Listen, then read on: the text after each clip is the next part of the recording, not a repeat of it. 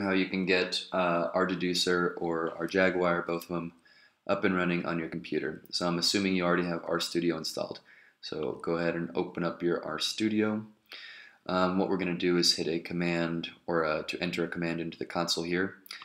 What we do is we go to a web browser, and this is the website. Now the way that you can get there very nice and easily is just go to Google, type in install R Deducer, and it's going to be the first website that you have. So copy this script here, Command C, Control C, depending on Windows or Mac. Go here, Command V or Control V to paste it, hit enter. And after a second or two, it's going to show you a bunch of numbers and stuff. And it should open Jaguar. I'll hopefully see it right here. Yep. So here we go. It's opening. It should show the data viewer in just a second. Now, what Deducer actually is a couple of extra menu options and little extra functionality for Jaguar. As you can see, this is called Jaguar at the top left. We are actually running Jaguar.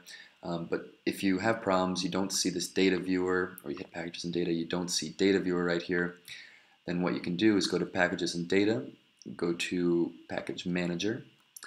In my case, you see here I have Deducer and Deducer extras. They're both loaded right now. They're both loading by default, so that's great. But if they were not, you could go to packages and data, go to package installer. From here you just type in DED, brings you to Deducer. Then you can just highlight it and install it. Then you would go back again to your package manager, and you would make sure that these are both loading by default by selecting this. And then, yeah. So anyway, there's a quicker way that you can open up Jaguar every time, so I'm going to show you that. What you're going to do here, again, I've already copied the script, so I'm going to go to the top left here. I'm going to open up a new R script. Now again, when you're titling anything with the script, you want a hashtag that tells R to ignore it. This is not a script, this is a title. So I'm going to call this Zach's Super Awesome Jaguar Opening Script. Hit enter, and on the next line I'm going to paste what I just used before.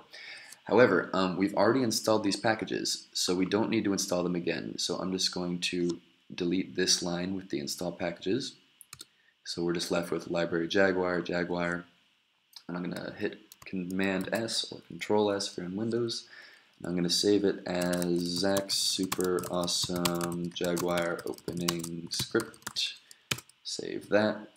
Now, all you have to do from now on is just highlight this, click Run, and Jaguar is going to open up for you.